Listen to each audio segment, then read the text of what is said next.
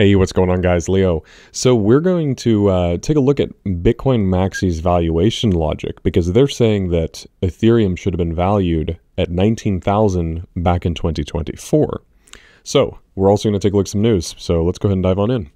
So I put this post out. Now, Bitcoin Maxis be like, ETH has no value. It's not sound money. Meanwhile, Ethereum makes more in revenue than Bitcoin. So Ethereum makes, in 2024, Ethereum made 2.5 billion worth of transaction fees, and Bitcoin only made 922 million in transaction fees.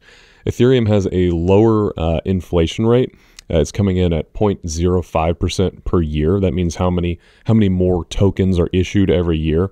And then Bitcoin's issuance is 1.387 per year. So we can take a look at ultrasoundmoney.com. You can see a visual of that here, how Ethereum supply has stayed absolutely steady while Bitcoin's is inflating still. So we come back over here to my post. Ethereum is also a yield-bearing store of value, meaning that you can buy Ethereum and earn yield by holding it.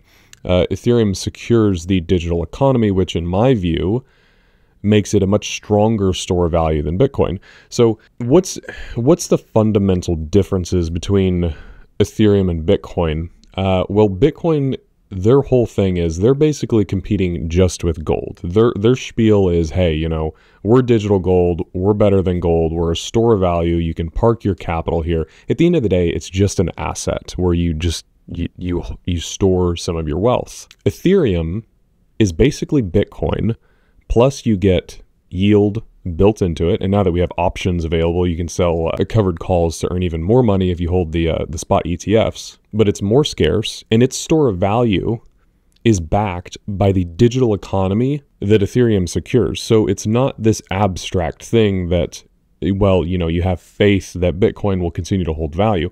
But let's dive in a little bit deeper here. So using Bitcoin's own valuation logic, Ethereum should have been priced at 19,000 back in 2024.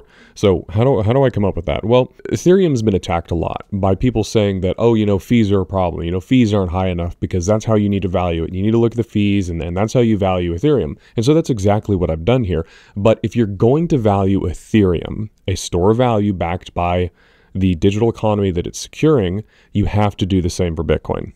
You can't have double standards for the same assets. They're both digital commodities.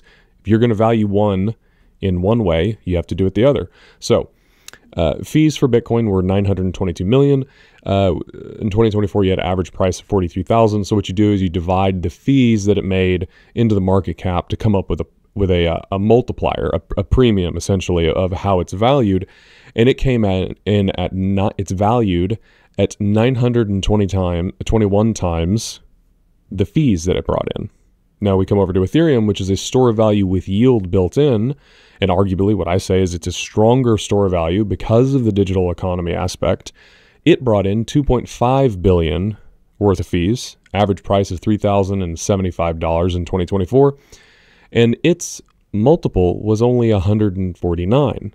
So if we're going to use the same exact logic, and we're going to value Ethereum based on fees, well, then we do the same with Bitcoin, which means that Ethereum, if it were to be valued the same, it should be 19,000 because you take the 2.5 billion in fees, multiply that by Bitcoin's multiple of 921, and you come up with something like $2.5 trillion.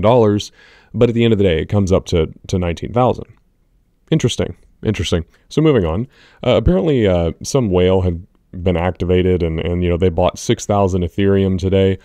You know, I see things like this and I never know what to think about it because people buy and sell assets for all kinds of reasons. You know, I don't know that it's necessarily a $10 million purchase is, oh my gosh, you know, that's amazing. It's cool to see on X, but it's not all that crazy to me. So moving on, so tokenized treasuries are skyrocketing. They're kind of making this hockey stick shape as they are just going vertical. And we come over to rwa.xyz here, and we can see that the majority of these tokenized treasuries are on Ethereum. The overwhelming majority, actually. As you can see, there's really nobody that comes even remotely close. I mean, Ethereum has 10 times the amount of tokenized treasuries as its nearest competitor, being Stellar, and then Solana after that. So Ethereum has 20 times roughly the amount of what Solana has. And so, going forward, I just expect this to keep going up. This is a trend that we're seeing, that just more and more of the world's assets are going to be tokenized onto Ethereum. And so let's take a look at that. Let's see what visually all the world's assets are going to actually look like. So, we're looking at these little blocks here, and this is basically Sam Bankman-Fried. This was made back in 2022. And so each of these is representing 100 billion in value, each of these little blocks here. And so now you can see the cryptocurrency market come in next, then Russia, Ukraine, GDP. Now here we have the military spending. Now we have all currency, so this is going to be like banknotes and coins. Now we have the value of gold. Keep in mind, each of these little blocks here is $100 billion worth of value, and Ethereum, being a digital commodity and being this digital economy, that all world's assets are eventually going to be tokenized and trading and settling on the Ethereum blockchain. I want you to see this as a visual representation of how much money is actually going to go onto the blockchain and where it'll just live and exist. So here we have all the world's billionaires and all of their wealth. Then we have the central bank balance sheet, S&P 500. We have the U.S. and China GDPs coming in at, looks like back in 21 it was 23 trillion and 17 trillion. Now here we have the global money supply coming in. This is going to be kind of where, stable coins come into a play, and different versions of stable coins. Now we have the global stock market, global debt market, and you can just, you get the idea how big this thing is. One of the world's biggest asset class is going to be real estate. And again, it's really mind-blowing when you see all of this wealth. So like for real estate, for example, each of these little blocks, 100 billion in value, 100 billion. And look at them all. It just goes on. And each of these, what this actually looks like is you're going to have titles. So like you'll have a tokenized deed to a property where it just goes through escrow and gets settled on Ethereum. And what that's going to do is allow for escrow to it'll be instantaneous. You won't have this month-long escrow search to find out if you actually own the property. It's all going to be instantly verified on the blockchain. So there's a lot of value in that. So here you have global household wealth. This first one here is going to be North America. Then you got Europe, China, Asia Pacific, and so on and so on. And now you have the derivatives market. So this is going to be like futures, options, all of this. And this is, I believe that this will be tokenized, and it will all be trading on the Ethereum blockchain. So Watcher Guru is reporting President Trump says he's had a nice conversation with China, and it's going very good.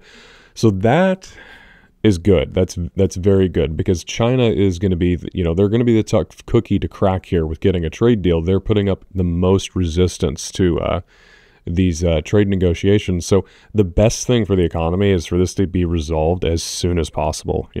So the fact that the president's saying that the talks are going very good, at least to me, that kind of gives me a sigh of relief, because I hope that a trade deal is done, and I'm hoping it's done very quickly. So we're going to listen to a clip here from the president.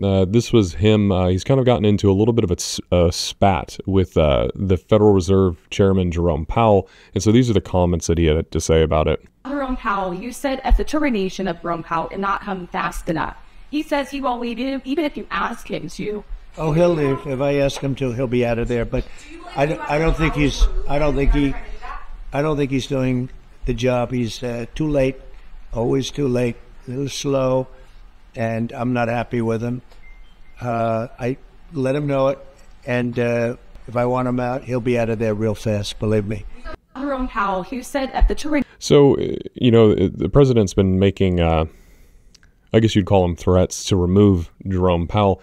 Now, he technically doesn't have the authority. There's something in government where you have the separations of the branches, right? So you have the central bank, you have the executive branch, then you have like Congress and whatnot. So in the only certain circumstance where he could do it is where he has cause, meaning like and it's not something you can do based on disagreeing on interest rate policy, because that kind of undermines the Federal Reserve's authority and their independence, which is, that's not something that you want to happen. So, I mean, you come over here, Treasury Secretary Scott Bessent warned that removing Fed Chair Powell could rattle the markets, and that's because it creates more instability and uncertainty within the market, because again, you're kind of breaking the branches of government there, where the powers are supposed to be separated, so we don't have essentially a dictatorship. But the only way that he could really do it is if he proved that he was like grossly incompetent, or doing something like fraudulent, or something really, really bad.